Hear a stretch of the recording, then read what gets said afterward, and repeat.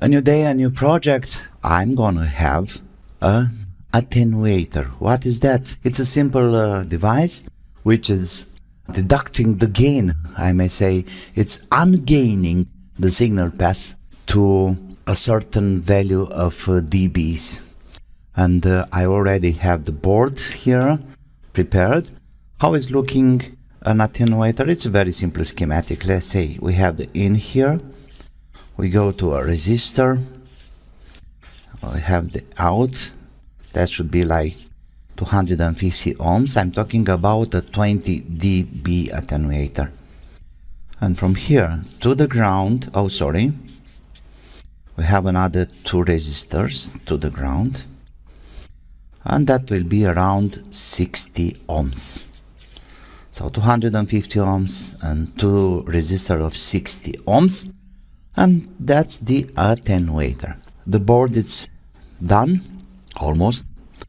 Now I have to search for the right resistors and build the attenuator, and we'll do some first measurements. 270. Okay, so I have to find 2 pieces of 60 ohms, or should I use 47? 247. Okay, let's use that. So I'll do even a bigger attenuation. So we have 47 here instead of 60. So the point is that I don't really need to be so precise. All I need is to have the gain down first. It's not hard at all to do something like this, as long as you have the right parts. Yep. Perfect.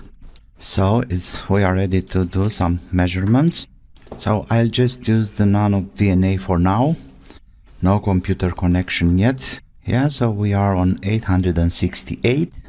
And now all I have to do is to have a cable like this from the attenuator output and to this input here. Okay, so I may say it's working perfect. We have a minus 23.41 dB attenuation. This is already calibrated. That's the attenuator here. Let's write this on it. You see, we have this line here at minus 23.36. You can see the numbers there. And let's see about a direct connection between port 1 and port 2. And there we go.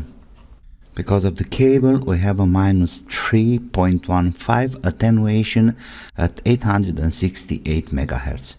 And by the way, we can very nice and easy to see the cable attenuation and the connectors too. Let's say let's start with 100 megahertz and let's stop to 2000 or 2 giga. And here we have the cable attenuation depends of the frequency. You see, this kind of cable is very nice, and it's almost linear to these frequencies. Okay, back. We already have a minus 3.13 attenuation from the cables itself. I hope it was useful, and don't forget to like, don't forget to subscribe, push the button. See you soon with some other news, and you know me. The most important thing, don't forget to have fun, and bye bye!